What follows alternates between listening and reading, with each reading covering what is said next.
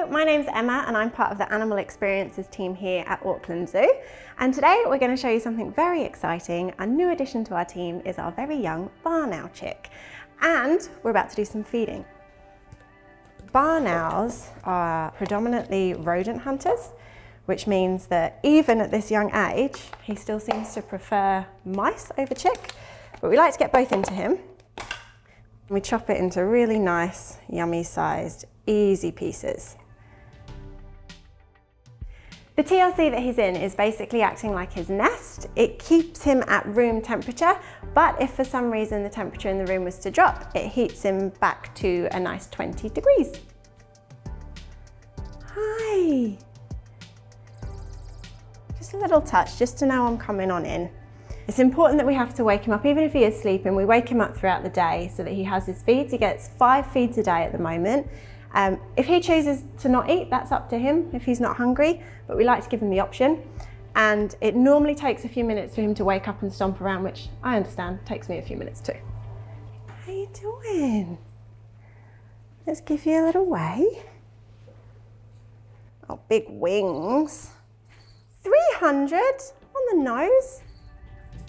So the first thing we do, grab a piece of food, dunk it in water, keep the baby hydrated.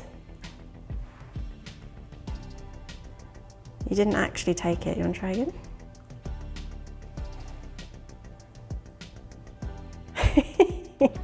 See if we can find a juicy piece.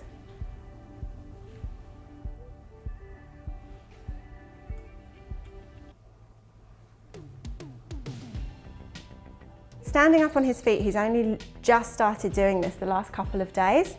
I think this is the first time I've fed him while standing. The reason this little barn owl was bred here at the zoo is because he is going to be a very important role for our advocacy. So he's going to join our free flight team. For us to be able to free fly him, it's actually very important that he sees humans as a really fun thing. So we bring lots of funny voices, we bring lots of yummy food, we hang out with him, we talk to him, and as you can see, he's pretty relaxed in our company, which is perfect. This experience for me has been unbelievable. I've never hand-reared or been part of a hand-rearing team for an owl before. I think you're filled up. Shall we see how many grams you put on? So this is where we now do the post-feed weighing. So he weighed 300 grams before feeding. He now weighs 315 grams, 15 grams of food. That's a good feed.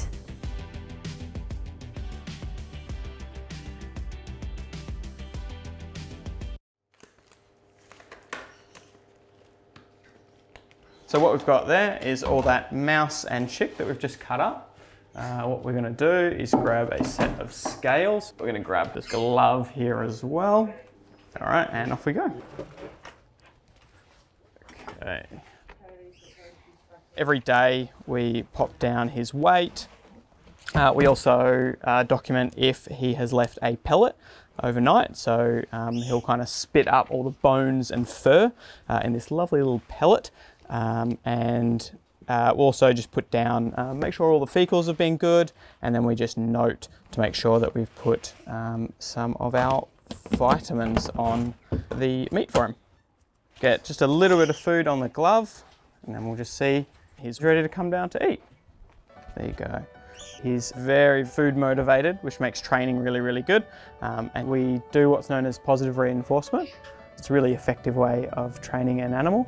We want to make the session really, really positive.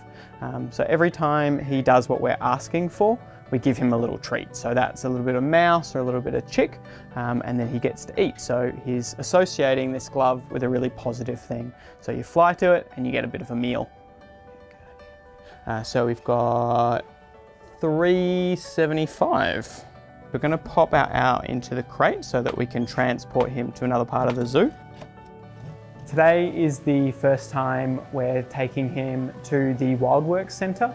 He's been doing a lot of training in the aviary, which has been really, really good. He's getting very good at flying to glove.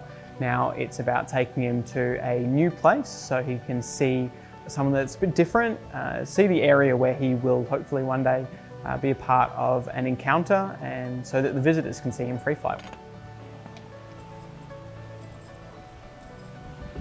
see how this goes. Hi, how you doing? So what we're going to try now is to tie the creance onto that swivel. Having him really secure on the glove is really, really important, especially now when we're at the really early stages of teaching him to free fly. We want him to be really comfortable, like when you first take a dog for a walk, whether it's a puppy or maybe a little bit older than that. First time you take it out, you want it on a leash because they can be quite unpredictable. You don't know what they're going to do. Everything's new. Everything can be a bit scary or maybe really exciting.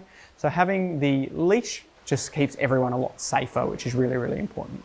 As he starts to get more comfortable, we actually won't need any of that stuff. Popping him on here, and then just start real small. Come on. Come on. Come on. Good boy. He did his first hop on the creance. Good boy. Well done. Hey. Yeah. Come on. Good. It's really important that we get people to connect with wildlife. The Hidden New Zealand Encounter is all about showing off all those really special animals that can be found here in Aotearoa, New Zealand. Come on. Barn owls are really important. They're really useful for rodent control. New Zealand has a really big problem with mice and rats, and owls are really excellent at hunting down mice and rats. So having owls around is really, really important. What we'll do as a team is we'll kind of look at what makes them really, really special that helps people to connect with them. Good. Just by making those connections, people can actually feel that need and that want to really make a difference, which I think is really, really important. Okay, come on.